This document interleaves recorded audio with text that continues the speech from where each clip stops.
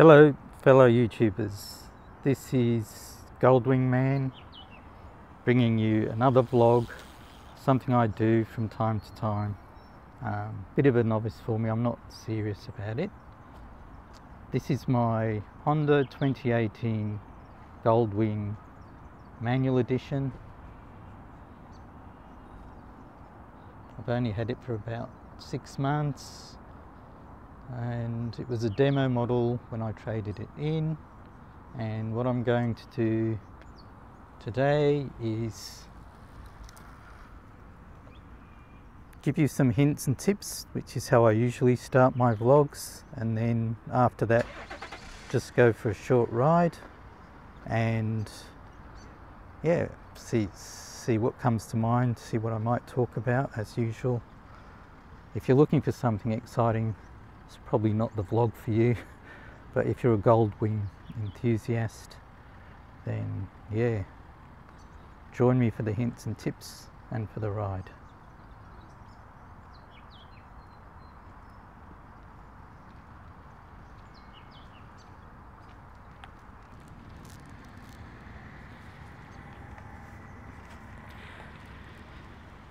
So last time I gave some hints and tips. I recommended a little toolkit that you might want to carry with you in case of emergency, and I mentioned the Vera Cyclop ratchet set, and I think it's a German brand, so the W's pronounced V, so that's Vera.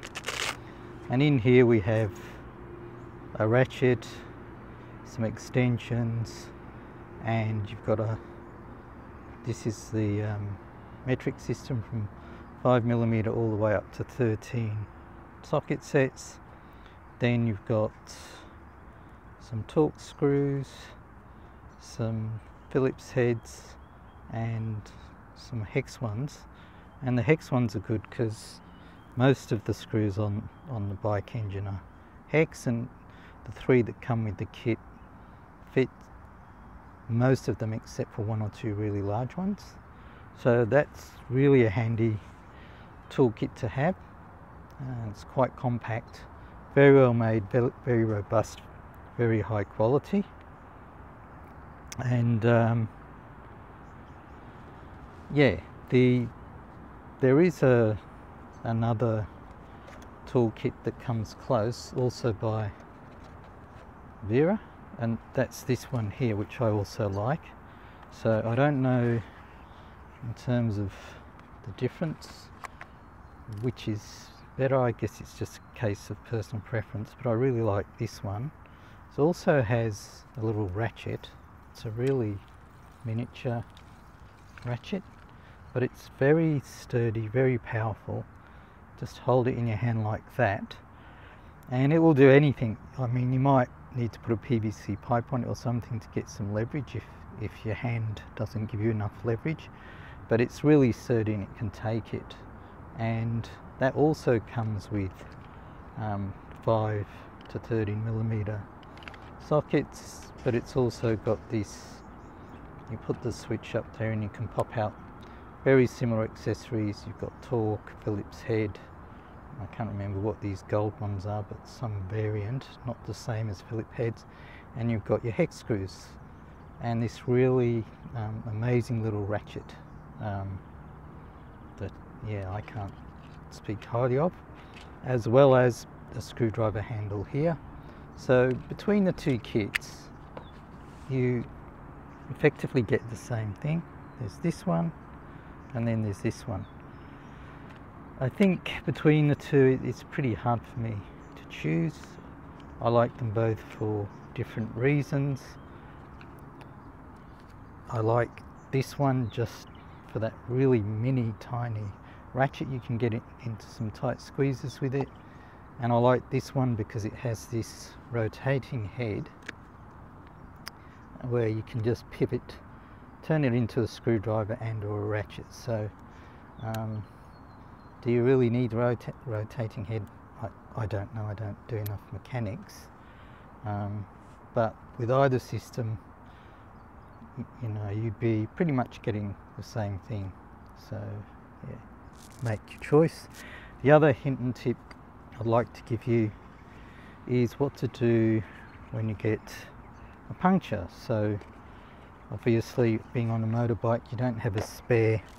You don't want to be in the middle of nowhere. So I wanted to talk about a Dynaplug solution, which I think is the best solution on the market.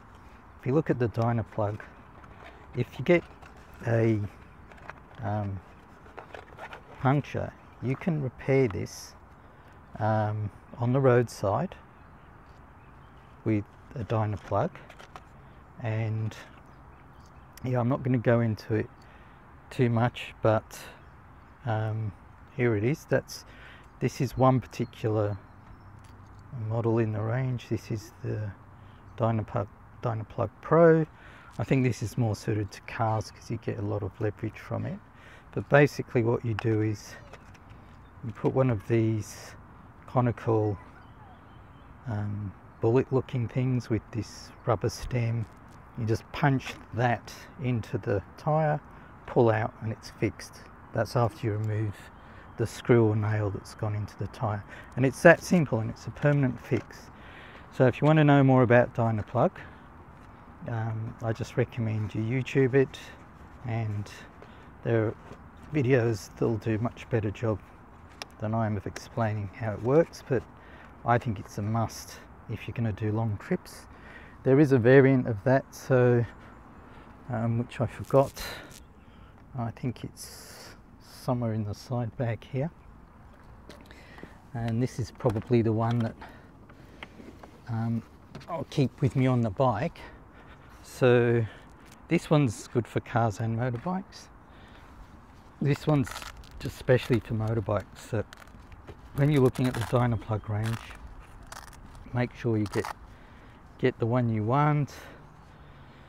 Like I said, this one will give you more leverage because this variant here, it has a soft head there. It's not made of aluminium, and kind of pushing it in, you get a little less leverage. But on a motorbike tyre, you don't need it. If you've got a excuse me, if you've got a car tyre on your motorbike, then you might want to go for the Pro Extreme. What I've also done is you can just buy a bag and kit yourself out. So obviously once you remove the nail or obstacle, you need to put some air in your tyre, so you should carry some of the CO2 cylinders, and after you've repaired the puncture, you can, I've got 3 cylinders here. That should be more than enough to get enough pressure to at least get me to a petrol station. And then I've got the little attachment here that, and you can buy all these separately. I just happened to find an online kit where you can just plug that into there, and there's a little, somewhere in here, a little extension that allows me to fit the whole thing onto the tube, onto the valve on the tyre, and put the air back in. So there's that. And I've also got a multi-tool as well, because if you've got an obstacle in the tyre, you can use the pliers on the multi-tool to pull it out. And yeah, when you, and this contains the little bullets inside as well, part of the kit. So I'll show you what they look like if I can get them out. So these are the bullets. This silver part just plugs into here, and these conical bronze looking bullets go into the end there, sorry, into the end here, and you put that on like that and just punch it in and your repair's done. But yeah, sorry for the bad explanation, but yeah, just go look that one up. So Dynaplug, and yeah, kit yourself out with some CO2s as well, something to remove the obstacle, this little tap attachment that you can get just to make it easier to connect to the valve. Anyway, that's hints and tips for today. Now we'll go for a little ride and I'll just talk about what comes to mind. So, see you soon. Okay folks, just in case you're wondering where we are, I'm at Lake Burley Griffith, which is in Canberra, Australia. Canberra, in case you don't know, is the capital city of Australia, and it's in the Australian Capital Territory, which isn't a state, it's a territory. So yeah, now we'll go for a quick ride and yeah, we'll talk about whatever comes to mind. I'll just start the bike up. One sec. Enjoy the view while I just relocate something. See a couple of rowers on the lake. This is only a fraction of the lake. The lake's about 35 kilometres in circumference. It's quite a big lake. You can cycle around it. It takes about 1.5 hours. Nice cycle. We're going to see parts of it on the way back home, which is Canberra City. But yeah, as I said, it's a big lake. Even to go around it by bike might take a little while, probably a good half an hour I guess. So I hope you enjoy the scenery. Let's start her up. It's quite warm today, although we got thunderstorms expected this afternoon. So yeah, I thought I'd better get some filming done while I got some free time before the thunderstorms kick in. So let's see. Might close the visor, hopefully we'll get better sound, although today's not really a day for closing the visor. And we're off finally.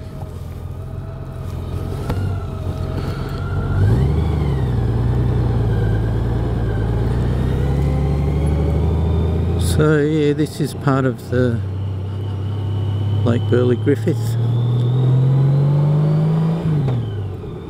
You can see some of the lake to the left. It's just a tiny fraction of it.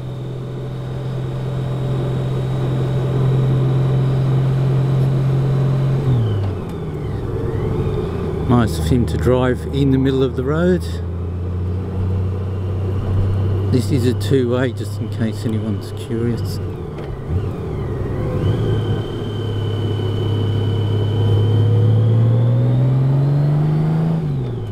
I'm not meant to drive too fast around here.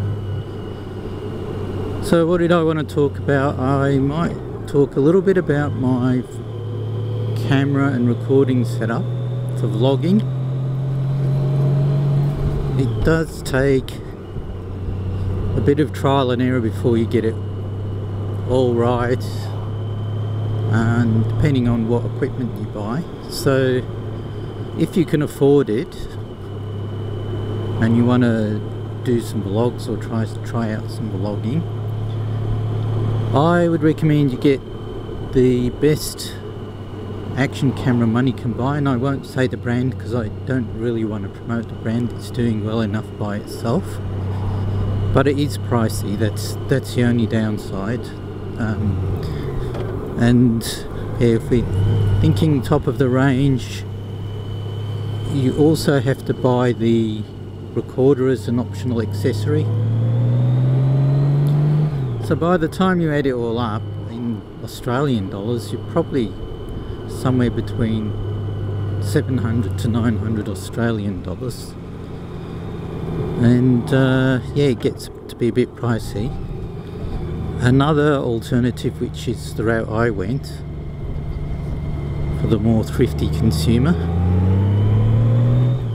was to try and find something a bit cheaper but where the quality is good enough. So if you're just recording for YouTube, you can save money just by getting a 1080p you know, 60 frames per second or 30 frames per second, it doesn't really matter, whatever you prefer.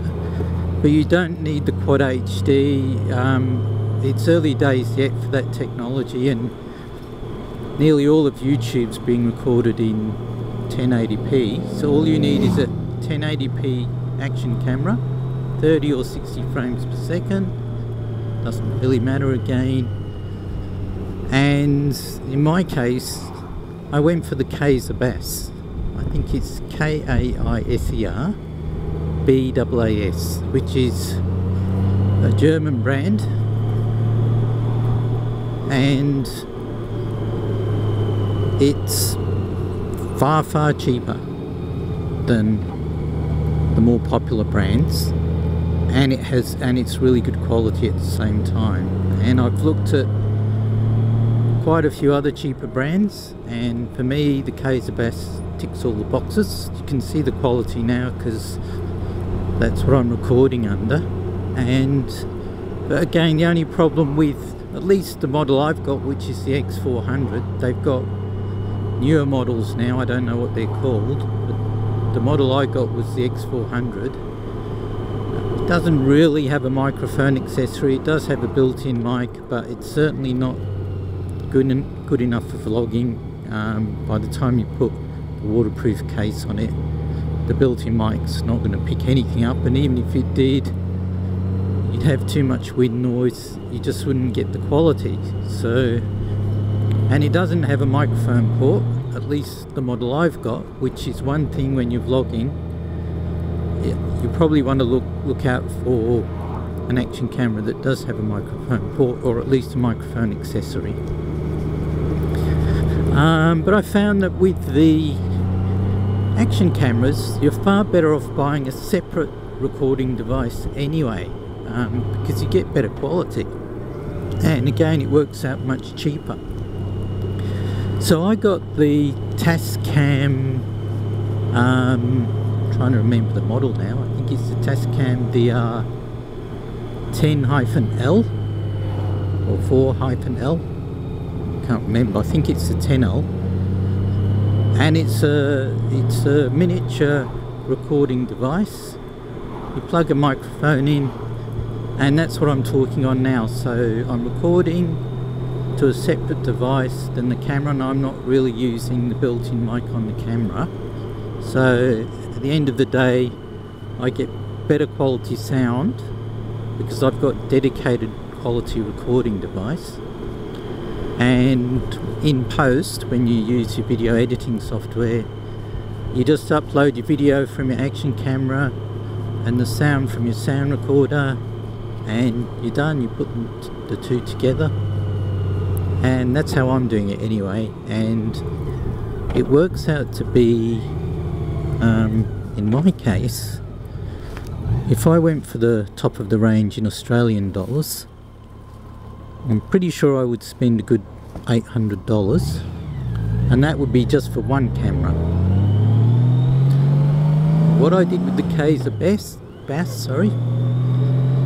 two cameras for around $200, and the Tascam DR10L was a bit pricey, that was close to $300.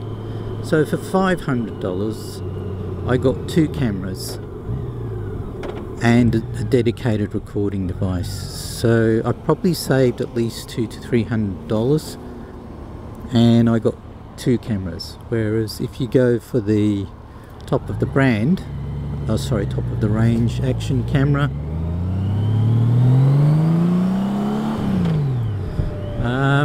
yeah, if you were to buy two cameras, you'd probably go well over $1,000.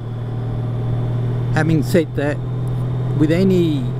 usually with any action camera brand, any popular one anyway, you can buy older models. So that's another way of saving money. If you want to get a camera that's only 1080p, you don't have to buy the latest model that does Quad HD and 120 frames per second and all the rest of it. Here's more of the lake to the left. Again, just a fraction of it, some of it to the right. Yeah, you don't have to buy the latest camera with all the whistles and bells. Get one of their older models. Your criteria should be 1080p, and that's probably about it. And you need to sort out something for your voice recording. And yeah, in my case, I prefer a separate recording device. Tascam is definitely the recording device to get, and you're done. But if that's too much for you, you're not very technically minded, or you just don't want the hassle, then by all means get the top of the range. It's you know, one complete kit. It all plugs in together and it just works. So yeah, that might be an easier option for you, although it's more pricey. You definitely get both quality video and sounds. But I'm really happy with my Kaiser Bass and Tascam for voice recording, Kaiser Bass for camera recording. Really happy. It's a very thrifty solution, and it's also high quality, so I'm good to go. I suppose I should say something about the Goldwing, because this, yeah, I'm really meant to be talking about the Goldwing. I have given some hints and tips. Something's going on in town today. It looks pretty chock-a-block ahead. So yeah, what can I say? If you've listened into my previous vlogs, you probably know that I wanted the DCT version of the Goldwing. That's the fully automatic dual clutch transmission, but I got such a good deal on the trade-in on this manual one. I thought, why not? I've only ever ridden manual motorbikes anyway, and I'm really happy with it. Although, you know, if I was buying and I didn't have to worry about a trade-in, I'd definitely go for the automatic. It'd be just so much nicer than having to worry about changing gears all the time. But having said that, I'm perfectly happy with my manual. I've gotten used to it, and yeah, it's other than that, it's pretty much the same bike as the DCT. Coming from another brand bike though, I did mention this also previously on some of my other blogs. I have found that, you know, one thing's a bit weird about the Goldwing is I find the gearbox a little bit clunky. It doesn't bother me, I'm used to it now, but for some reason I thought that it would be so engineered that it would just be a little click up and down. Yeah, it's clunky, it's rackety, sometimes it doesn't go in gear, although most of that's me. Just getting used to the new manual transmission, and now I'm used to it, it's just not a problem anymore.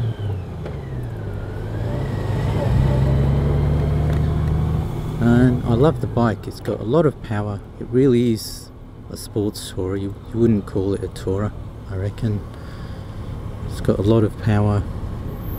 It's, compared to the previous generation Goldwing, the 2018 models upwards are a new generation, complete redesign, much more streamlined and lower profile in the body design. And they actually look like a sports bike. If you didn't know they were so big, you'd think it would be a Honda sports bike rather than a tourer. So yeah, that's been an interesting learning experience for me. Although there is the older model Goldwings, there's a lot I like about them as well.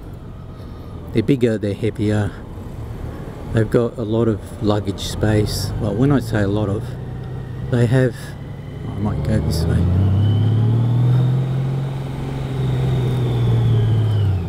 They have more luggage space than the new Goldwing, so a lot of people are complaining they can't get 2 helmets in the boot of the new Goldwing 2018 upwards. But people also find that if you've got one large, one medium helmet, you could probably get 2 of those in the boots. Otherwise, I've got to let some air in this helmet. I'm suffocating. Otherwise, you know, it's for me, it's not a problem. I still think there's plenty of room for my purposes. I can fit my large helmet in there. I can fit my partner's medium helmet in there, no problem. But certainly if you had 2 large helmets, that wouldn't be happening.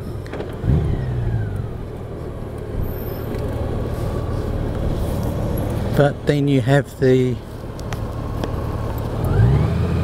helmet latch on the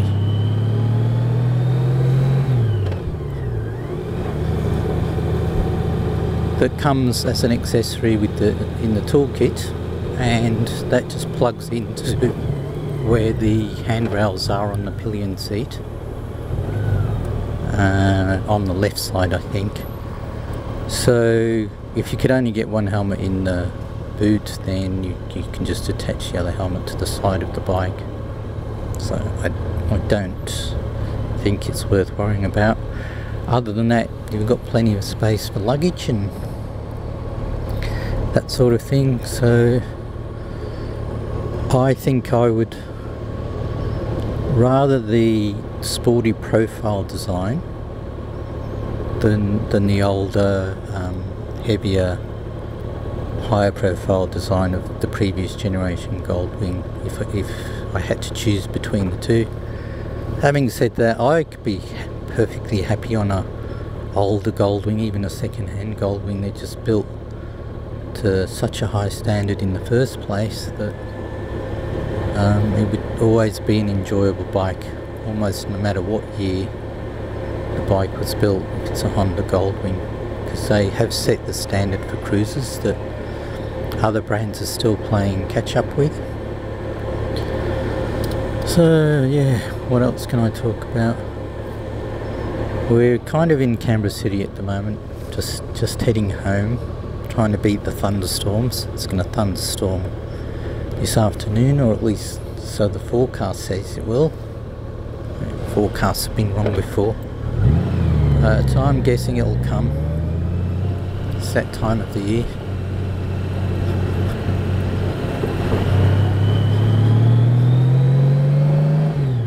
So yeah, I hope you've enjoyed